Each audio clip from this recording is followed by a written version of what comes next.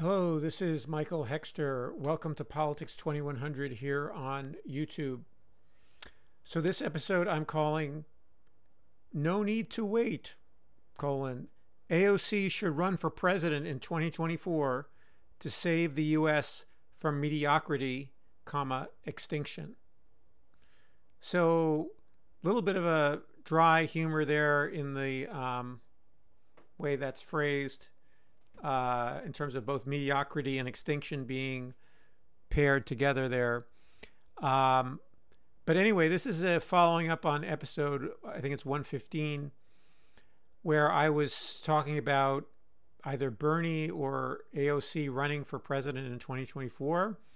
And I was in that presentation favoring AOC as being the better candidate for that job,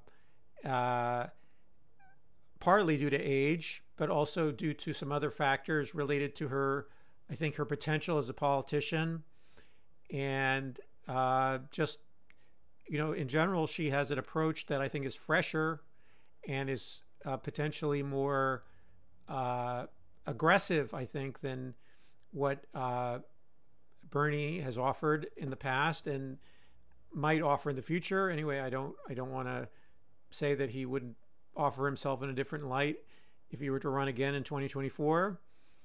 And but in general, he's had I think a crouching. I mean, he literally crouches sometimes when he speaks, but also I think that crouching to me bespeaks a defensive posture that comes from the long years of him being essentially the only left person on the, or not, if not the only one, at least one or two or three left people on the public stage in the United States, and certainly in Congress. I mean, Dennis Kucinich was in Congress at one point, and he was pretty far left, and John Conyers was also fairly far left.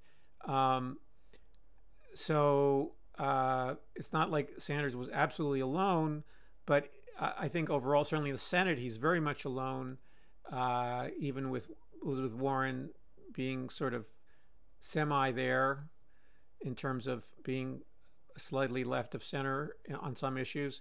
So, but anyway, in general, his political stance has been a defensive one.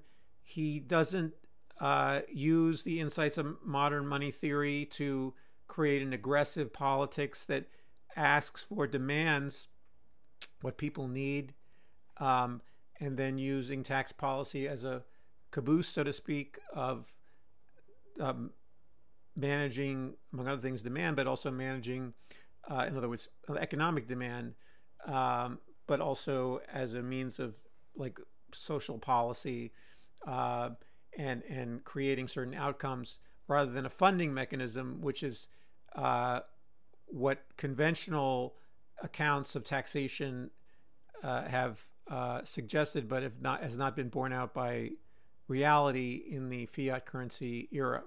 So anyway, so AOC, while she is not 100%, she does not sometimes talk within the quote unquote paradigm of modern money theory. Beyond that, though, she has she does seem more influenced by it. She has had contacts with many modern money theory economists and people in that area, and I don't think she's against it by any stretch of the imagination. So, and she is the progenitor of the Green New Deal in its current form, and that, I think, is the overarching framework for a. Now, I'm biased in that climate has been my concern for the last 15, 18 years or so, 15, 17 years or so, has been my motivating issue and my focus of my intellectual works, my work as a professional work, mostly, not entirely, but in good portion. So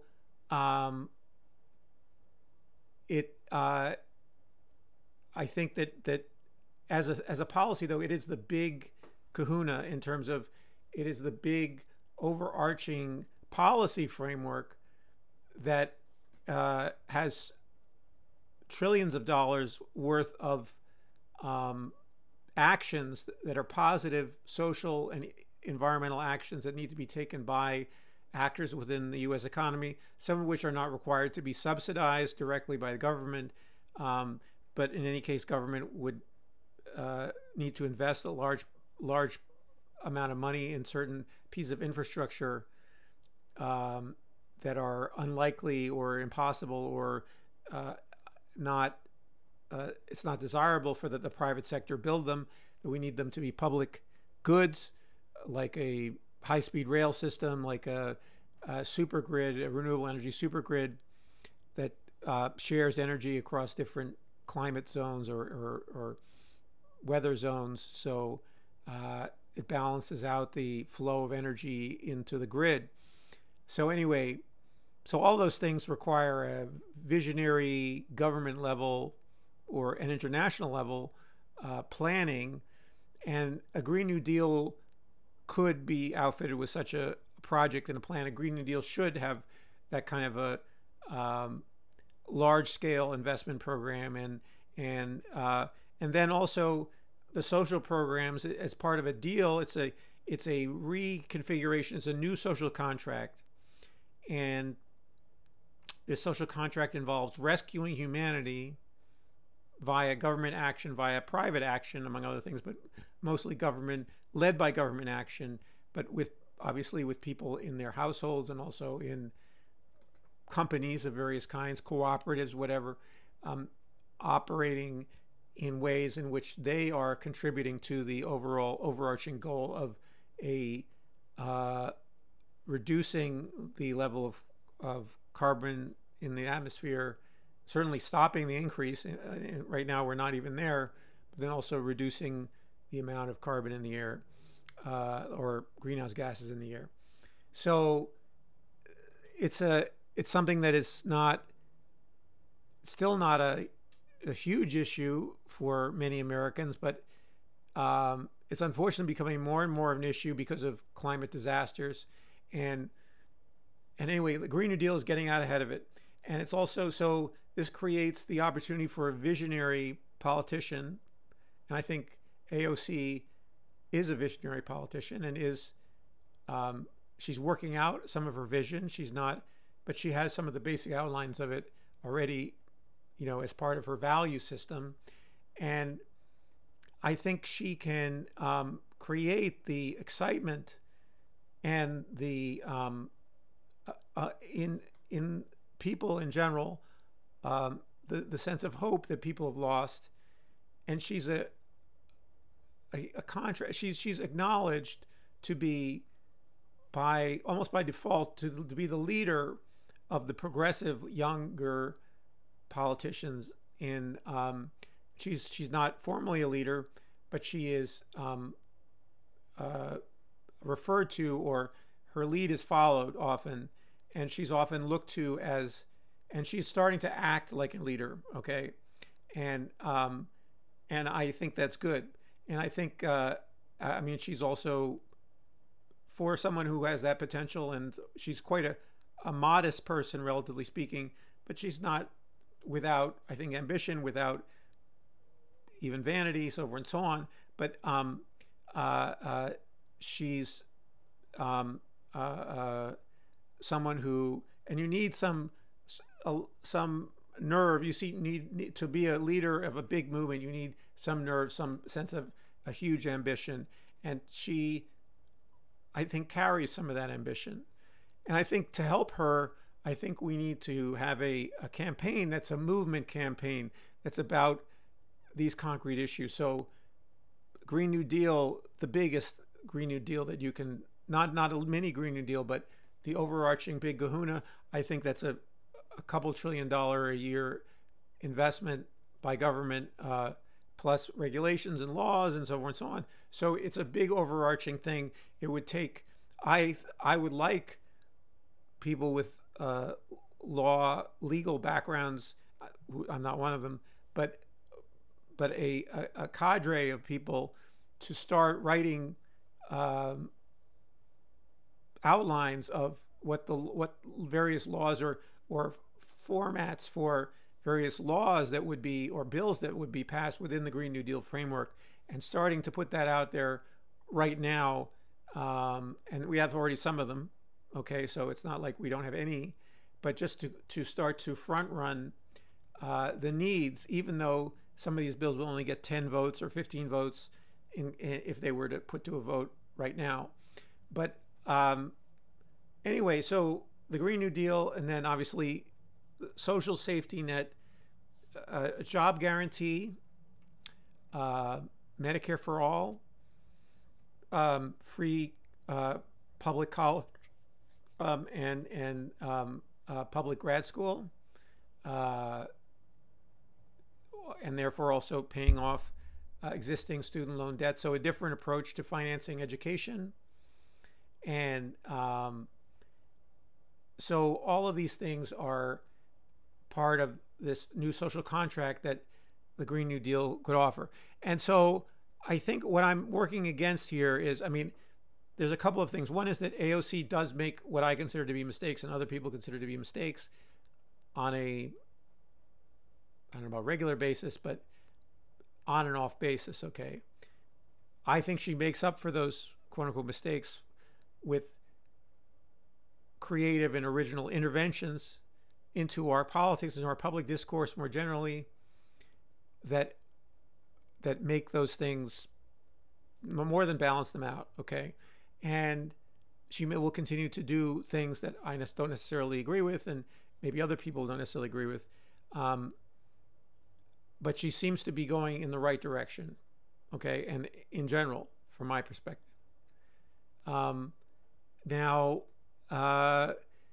so I think she could, by running, could stimulate a whole bunch of, in other words, create a focal point and a clearinghouse for the ideas that many local elections currently are running on, where, and some progressives are failing to, against the machine, the Democratic Party machine. So the reason why I'm suggesting that she run is that progressives need to get a lot more aggressive in relationship to the Democratic Party machine and to the established Democratic establishment. It's not called a machine right now because that machine has a sort of association with local politics in a way that, so this is a national apparatus of the Democratic Party that is corporate in its focus, and it's I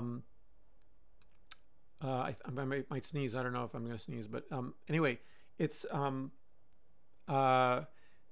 it's allergy season here. So anyway,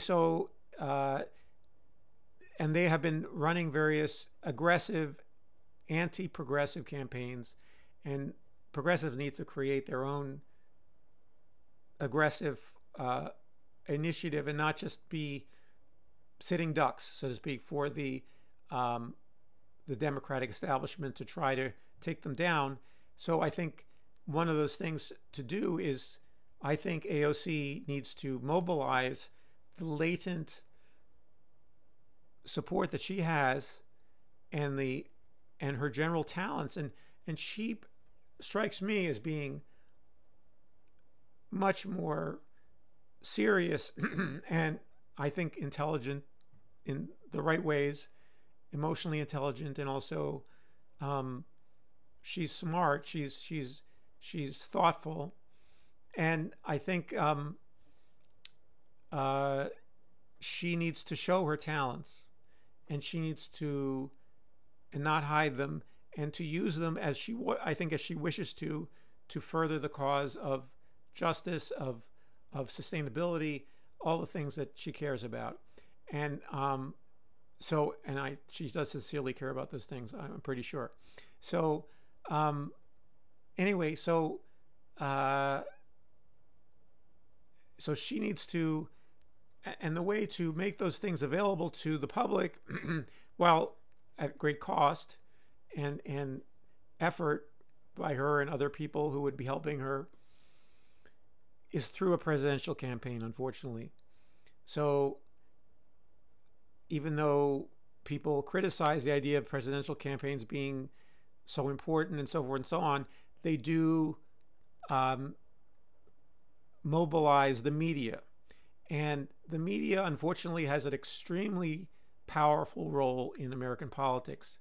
Even though we love the idea of a grassroots movement that somehow defies the media narrative and shapes it, and they happen, and the labor movement, the new labor movement, definitely is doing that. It still needs the new labor movement, community organizations. They need help. They need help from government side as well. It's not just simply an autonomous social movement. And unfortunately, media has created shapes how people think about things, including these movements that are spontaneous. So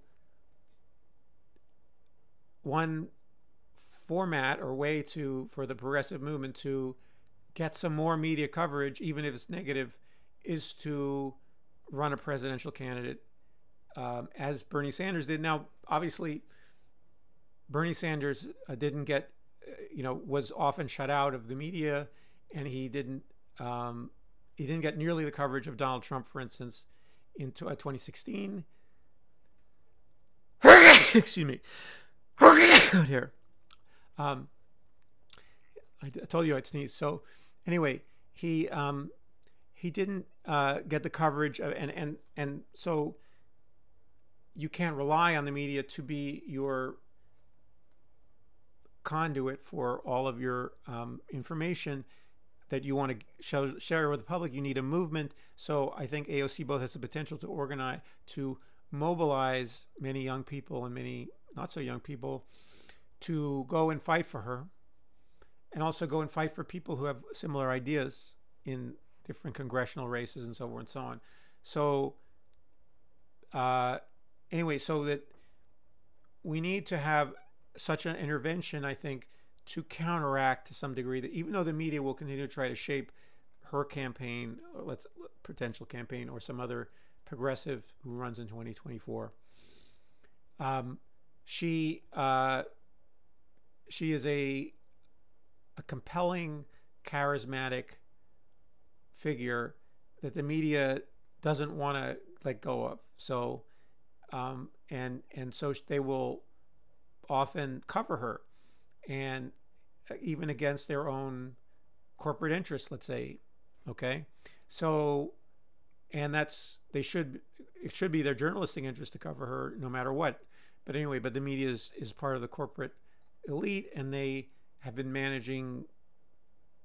co-managing the society, and managing consent and creating consent for the business status quo. So she would represent a break from that, and she would be getting lots of negative press, among other things. But the negative press is something that she's dealt with before, and fear of negative press cannot stop any progressive. Okay, you have to either take it and live with it, or you shape it, you reshape it, and you still send out your messages.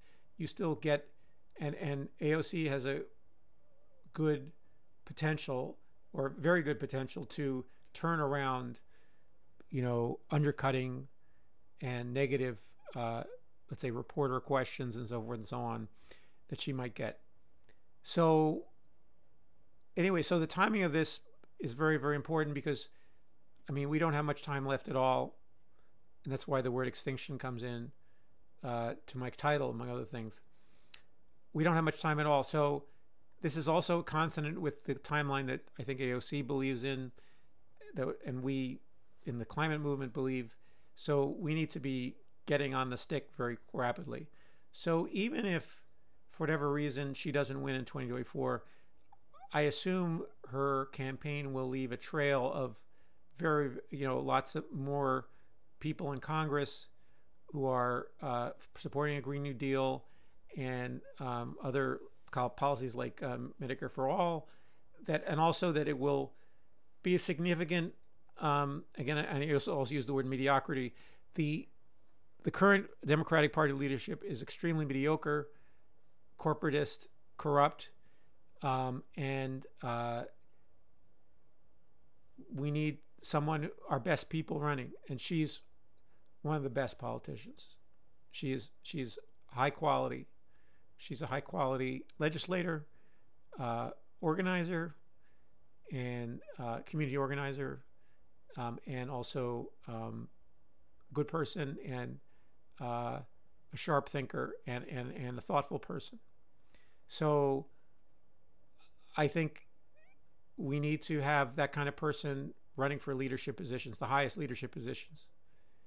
And I think she should skip a step and run for president.